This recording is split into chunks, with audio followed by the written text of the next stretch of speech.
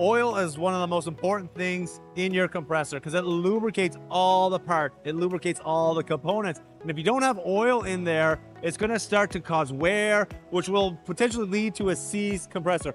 I'm here at a chiller with a Frascol compact screw compressor.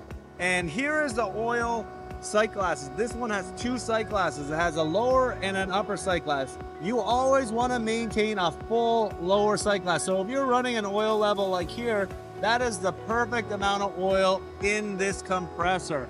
Because if you don't have the right amount of oil, once again, that could lead to bearing issues or bearing failures or component failures.